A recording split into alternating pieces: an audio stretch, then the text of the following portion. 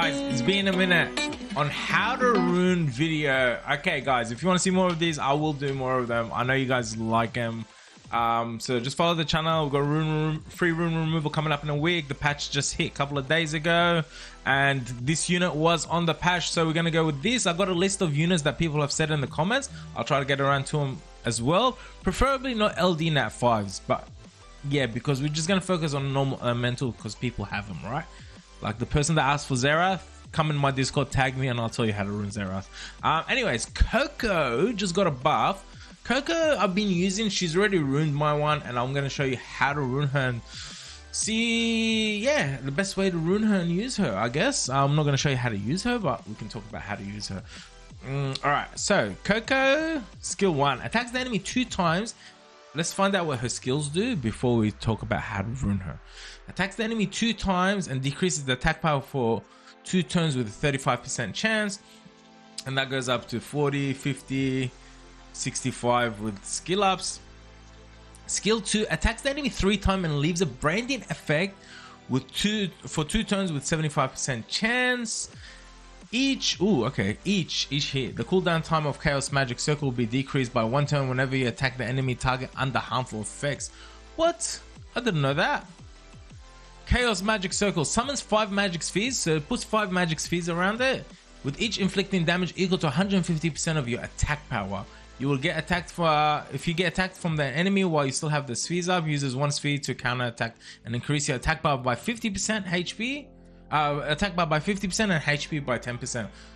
When you attack on your turn, all remaining spheres will attack the enemy. This thing can eat through anything, bro. I am telling you, it can shred Molly, bro. It would shred Molly. It would shred Manon. It would shred any unit, bro. Any unit, Ragdoll, Leo, doesn't matter what unit it is, it will shred it. And it's actually, she's very easy to ruin because first of all, her guild leader is guild power 44% for guild wars, guild content. Okay, so the way to ruin her is basically attack, and you want her a little bit tanky, especially now that she heals. So it's actually, it makes her a little bit more usable, and she gets 50% attack bar. So if someone hits her, she survives, gets 50% attack bar, and gets a turn, and still has 4 spheres left.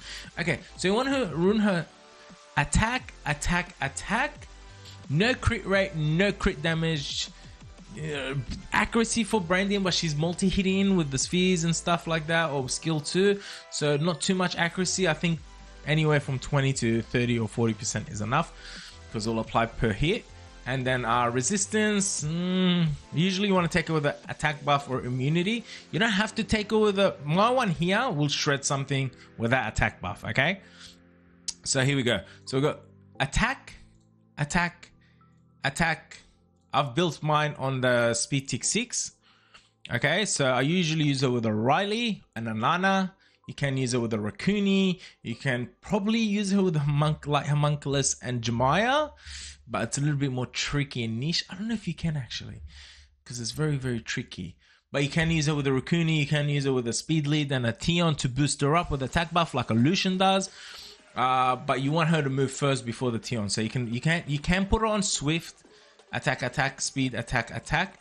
And what you want for additional damage is pure additional damage by attack. Okay, just pure additional damage by attack. Let me see if I got better ones, because I ruined it ages ago and I was using her. Okay, so I can go pure. Yeah, okay, good enough, I think. So you want her like that. You want to aim for at least 15 plus K HP, and you want to at least aim to about 600 defense. You want to aim about 2000 attack, and crit rate you don't need, crit damage you don't need. That's it. That's how you ruin her. You can put her on Swift. Don't put her on Rage. You can put her on Swift. You can put her on Violent. If she Violent procs, man, these cooldowns are pretty low, bro. This gets decreased cooldown as well with this. If you have like Branding and then you hit it and then it decreases the cooldown. You can put her on Swift where she moves, uses skill 3, and then Raccoony follows up and buffs her. I'm telling you, bro. You know what? Let me just quickly show you, bro. Let me just quickly show you. All right. Look. Right here. Let me just get my Negon. Right. Negon. Nigga on HP leads. He's got about 45. He's about 50k HP. Test. Yes, we just want to test.